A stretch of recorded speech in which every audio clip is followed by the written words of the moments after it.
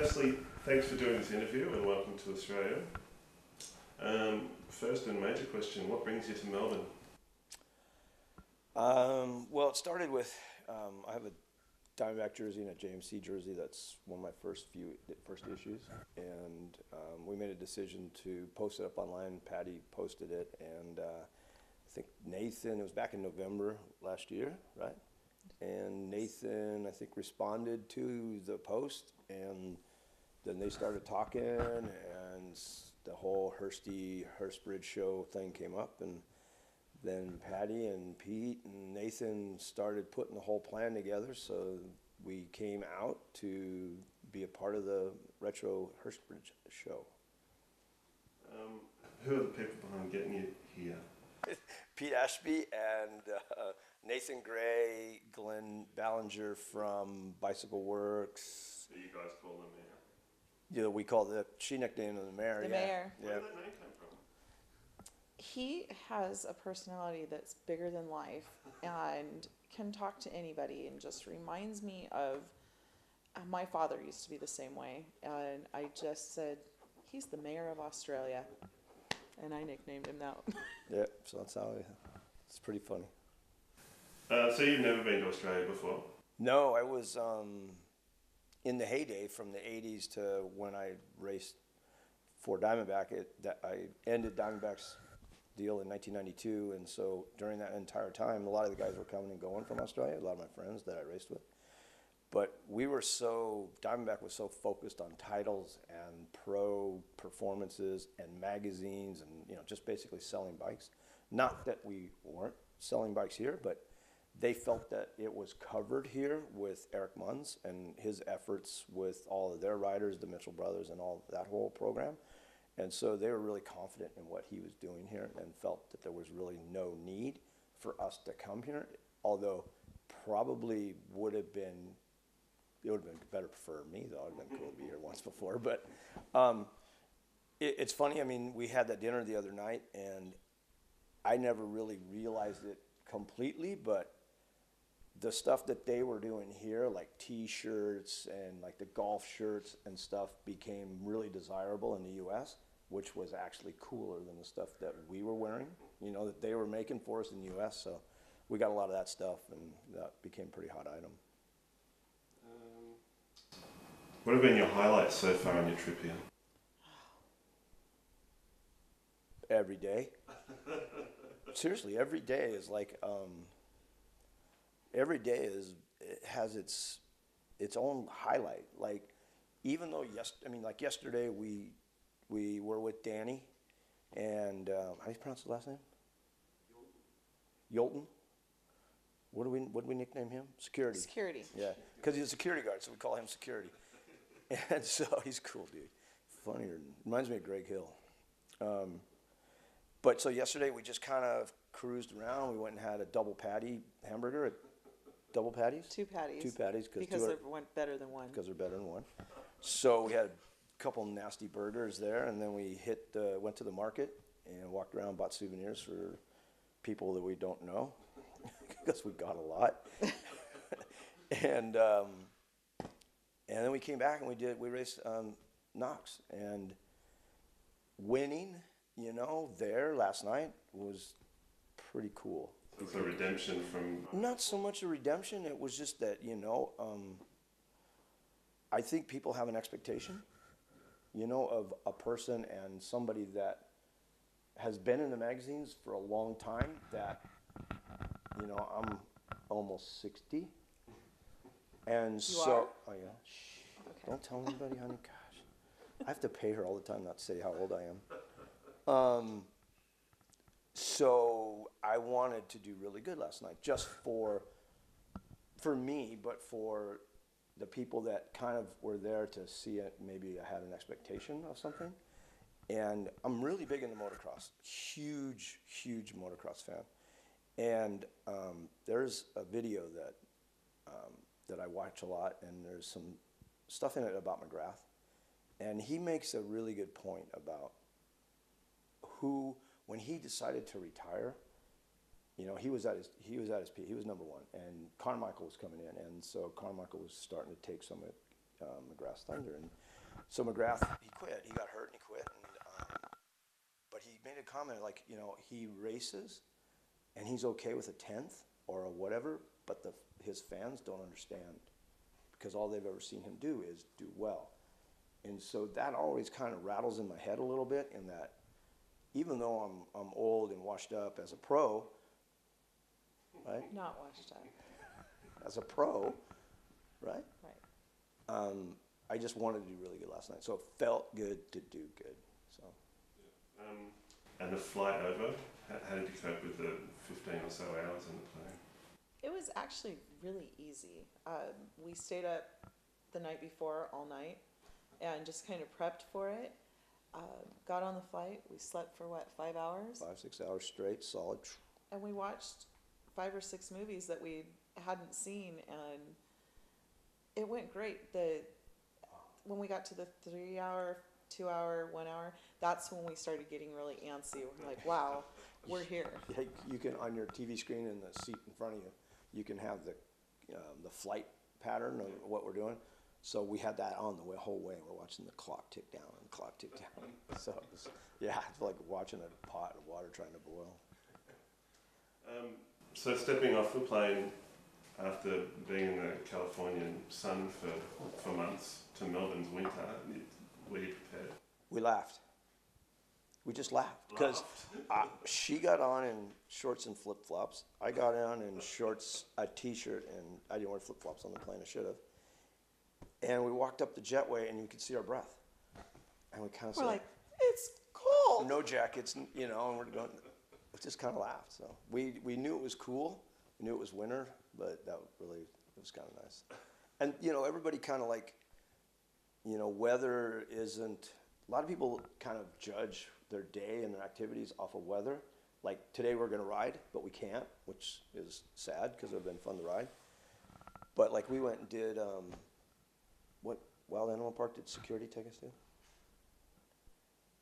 There's a local. Hurstbridge, the wild animal reserve.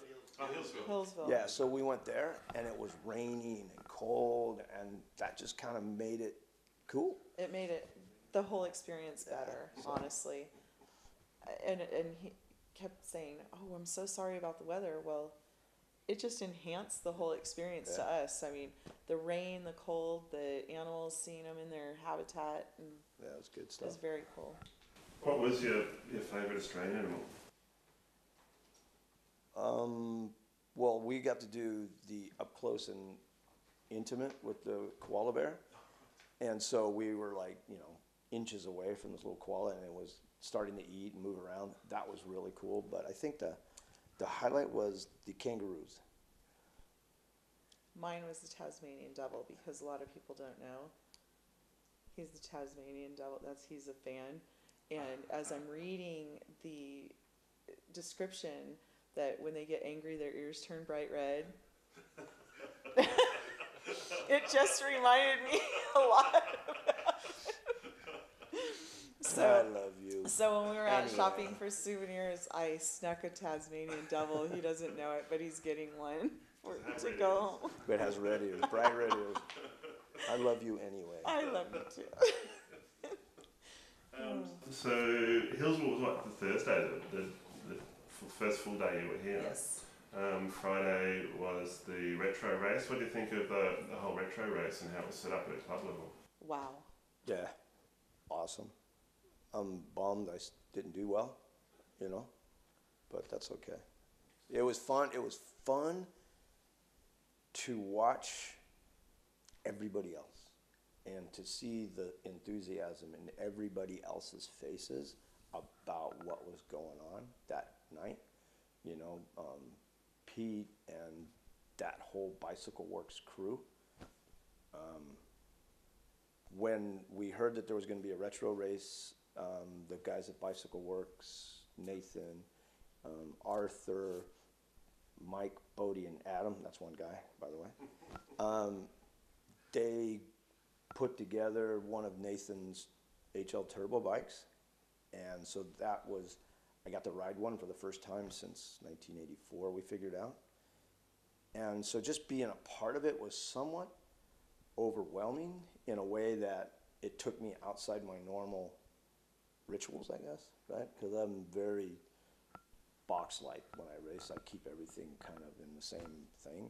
I can tell you his entire race routine, and that's not bad. It's just It's predictable, and Exactly. she really helps me within that staging of the things I do, because she's always ahead of what I need. And even though that sounds selfish or whatever, but when we go to a race, we go to do well. And so, like, last night's agenda was to do well. And so when we got there, we were kind of behind the whole practice schedule a little bit. Like, we got there late, there was no practice. And so I was kind of outside my program, and I got kind of frustrated at first. and I reined him back in. So she slapped me around a little bit, and Ears turned red. No. my ears got really red, but I put a helmet on so nobody noticed. But just being part of the whole retro thing, and the show, you know, got a feel for the passion of everybody at the race. And it was just cool. I really enjoyed looking at all the bikes and watching the other guys ride them. And then they weren't nice. Those guys weren't nice to me when I raced. That wasn't kind of uncool, huh? Guy threw me an elbow in the first turn and kind of caught me off guard. It was great.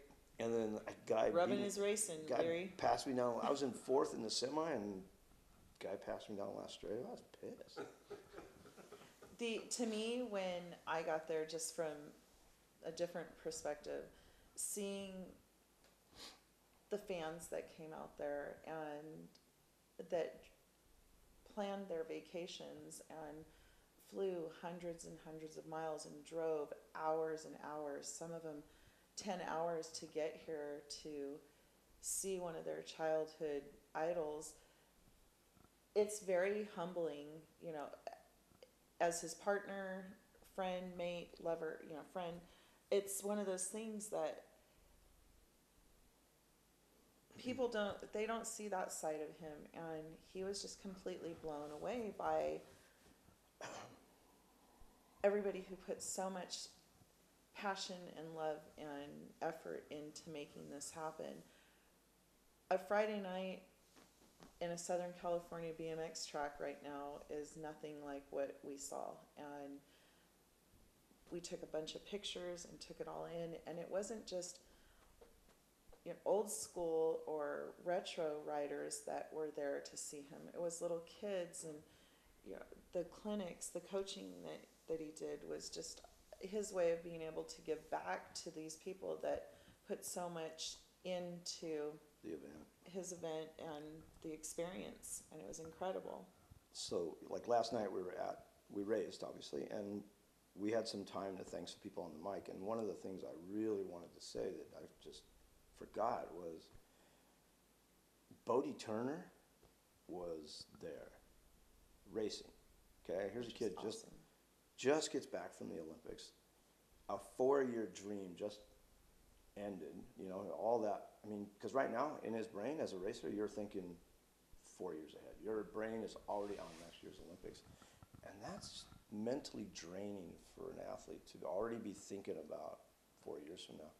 And he was there at the event. He was there Friday night, and he raced, and that doesn't happen in the States. A guy like that, at that caliber and that level, they come, and I'm guilty of this. I do the same thing, but I'm not at their level.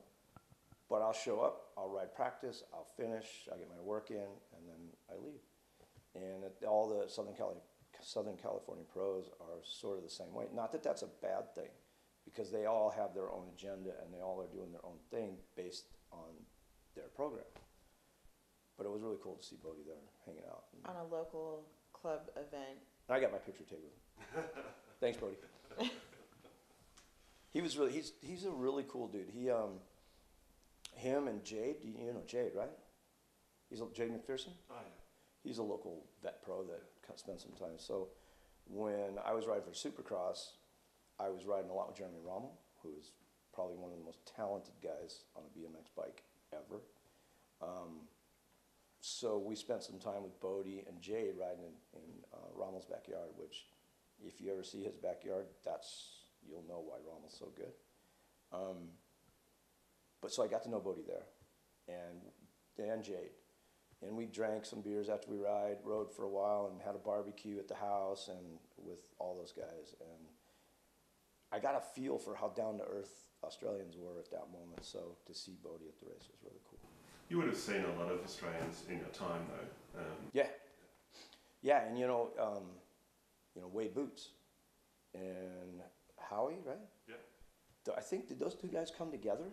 No, I think Howie came a lot earlier than Wade. Okay, is that what it was?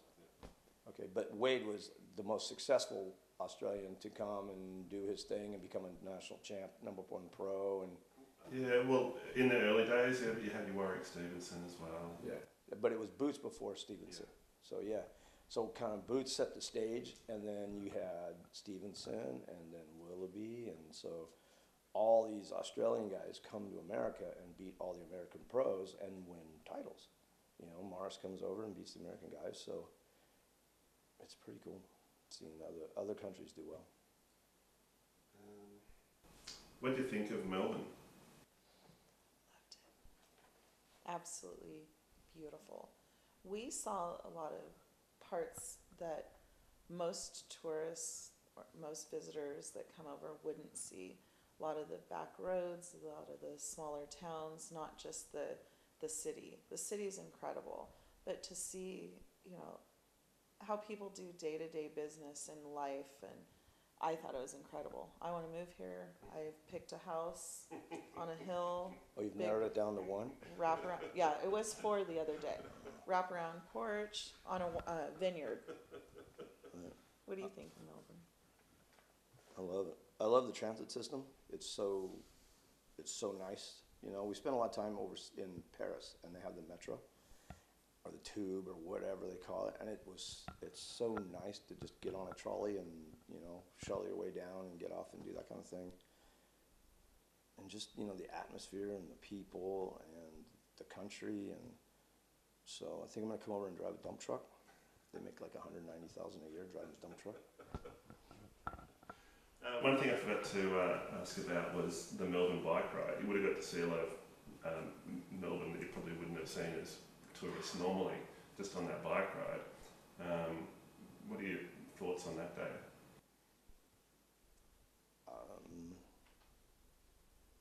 That's funny because when I ride the street, I don't ride controlled. It's kind of like, it's like the street guys, you go ride, and you go ride to express your emotions and your feelings for that moment at that time. And it's really cool because as you ride and you get into the rhythm of what you're doing, you get wilder and wilder and wilder. So it was fun to do the ride. We saw some rivers, we went along the river for a long way, and we got to see other athletes working on their craft, the people that row, and girls, men, colleges, runners, and it was just really cool to be a part of that active lifestyle at Melbourne. And so it was fun. It was just a beautiful ride. We ended up down at the what do they call it, the Star. Mm-hmm. So we ended up down there, and we had some beers halfway through the ride and some lunch, and and then we worked our way out, and we came across that street that they do all the tagging on. What is that street? Hosier Lane. Did you ever tag on that street? Me, never. Right. Professional tagger and a witch. Sorry, I just probably got him arrested. So we end up on this street, and there's a wedding. People are taking pictures, and Andrew Shaw. Yeah, Andrew Shaw, who came over to show his 1984 Leary Turbo, which is absolutely stunning. Not turbo. Ask me about that later.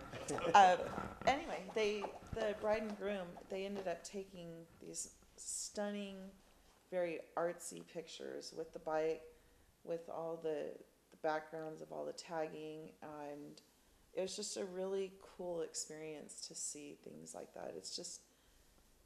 It was the whole, you asked, earlier about highlights of the trip, every day just got better and better and better. And there's not one thing where I can say, me personally, that was my favorite thing that we did, because I've just enjoyed it all. From driving, I got to drive over here, which was awesome. You know, you drove. I drove last night. Yeah. I drove the security's car. Was it a struggle to stay on the right side of the road? No. No. I mean, you know, when we got here, obviously the first time you actually experience something new like that, it's a little odd. Like I was looking down at my phone, which I do too much, huh? Love you, babe.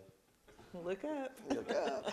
So when I would go to look up, I would see a car coming Coming this right way, at you, and it you're was like, weird, whoa. You know, because you look up, you expect to see it here. So, but after 3 or 4 days of just kind of getting used to it, and then Pete let us take his truck to McDonald's or Macca's. Macca's. For some brekkie. For some brekkie, and which the Macca's egg muffins are better than the ones in the States. And it was so cruisy to go do. Yeah, cruisy. I'm tipping it down the street, right? It's tipping it. It's down. We learned a lot of words. We're really excited. But yeah, it's good stuff.